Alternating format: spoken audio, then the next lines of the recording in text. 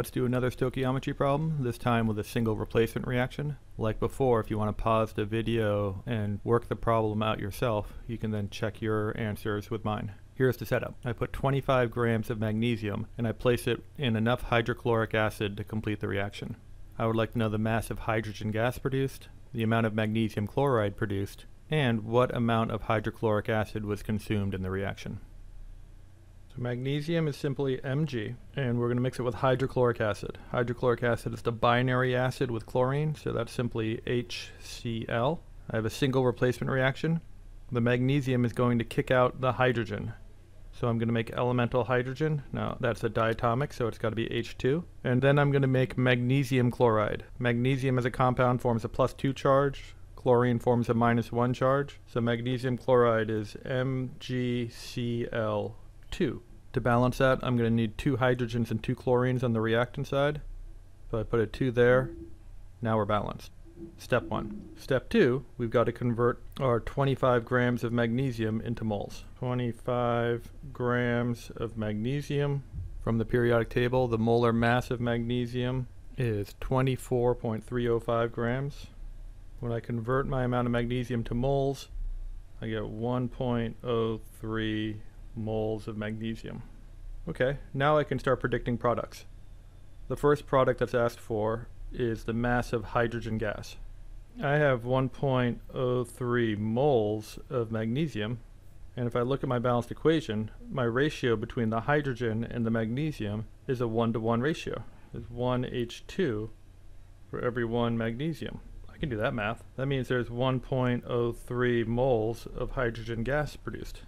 So that's step 3, using the ratios from the equation to predict the moles of product. Now I've got to convert that to grams. I have 1.03 moles of hydrogen gas. Remember, hydrogen is diatomic, so I have to take the molar mass of hydrogen, 1.0079, and multiply it by 2. So there are 2.0158 grams for every 1 mole of hydrogen gas. So that means I have 2.07 grams of hydrogen gas when I'm done. Next, the question's asking for the mass of magnesium chloride. Well, again, I go back to my moles. I have 1.03 moles of magnesium. And again, I've got a nice 1-to-1 ratio. There is 1 magnesium chloride for every 1 magnesium. So that means I have 1.03 moles of magnesium chloride as well. I love 1-to-1 ratios. It's asking for mass.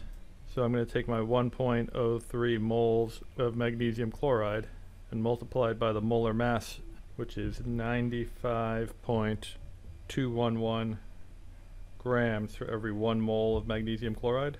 So I get 98.1 grams of magnesium chloride. All right, now I'm just about done. I want to know the mass of hydrochloric acid, and I know the mass of 3 of my 4 things. I know that I started with 25 grams of magnesium. I know that I made 2.07 grams of hydrogen, and I know that I made 98.1 grams of magnesium chloride.